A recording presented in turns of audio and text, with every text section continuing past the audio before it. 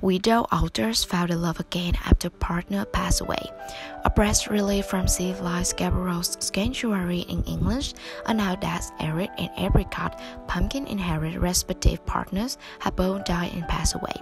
Everyone knows that losing a loved one is a different type of pain that lingers forever, without disappearing. It's like a scar that remains visible throughout time to act as a reminder of what was. For Pumpkin and Harriet, it was an unfortunate experience that both had to go through. There was worry that the two Otters would not be able to recover emotionally from such a sudden loss. Luckily, Civilize was able to reach out to Cornish Seal Sanctuary and was successfully able to find a suitable Otter for their own. It was a wonderful thing to do for the Otters who have been suffering for some time. The breeds were a perfect fit for each other since they match equally.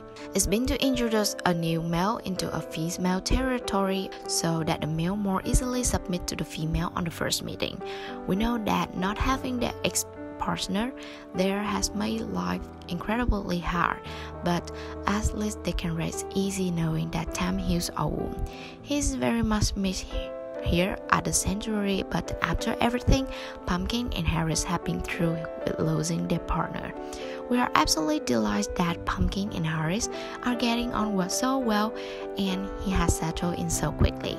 Tamara Cooper, curator at the Cornish Seal Sanctuary, said, "In fact, Asian small claw otters are the smallest otter species out of the total of 12.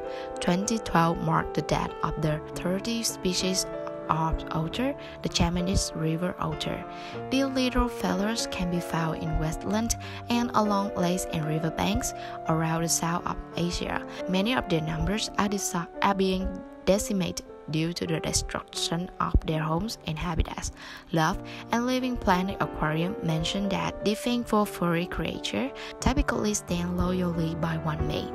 The animals really do become parts of the family, so he will be very much missed by the team at Crete," said the rep from Seafly. "Is it the perfect fairy tale ending for them to have found love again? Please share this with your friends and family."